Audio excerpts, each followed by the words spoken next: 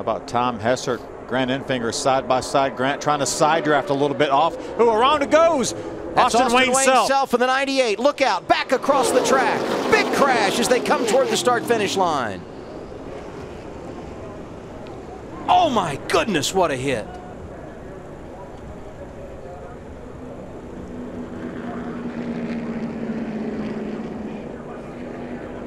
See the 48 of Brad Smith.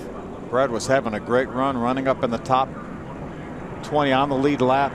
There's Austin Wayne Self. You can see that him moving around and getting ready to take the winning net down, but Brad Smith is the one that really took a hard shot on it in that inside wall. Let's take a look at the replay of what happened. It has brought out the caution flag for the second time today. You see the 98 almost looked like Austin Wayne Self moved up the racetrack a little bit, got into Cody Coughlin. There's Brad Smith came along with absolutely nowhere to go. Now he's just along for the ride, doing it probably no brakes and no steering.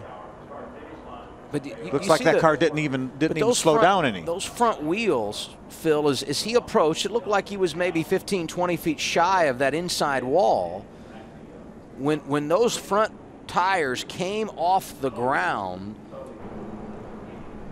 Be another shot of the Austin Wayne Self's doing all he can do to keep the car down on the bottom of the racetrack, but there's the contact between Brad Smith and Austin Wayne Self, destroying both of those cars already.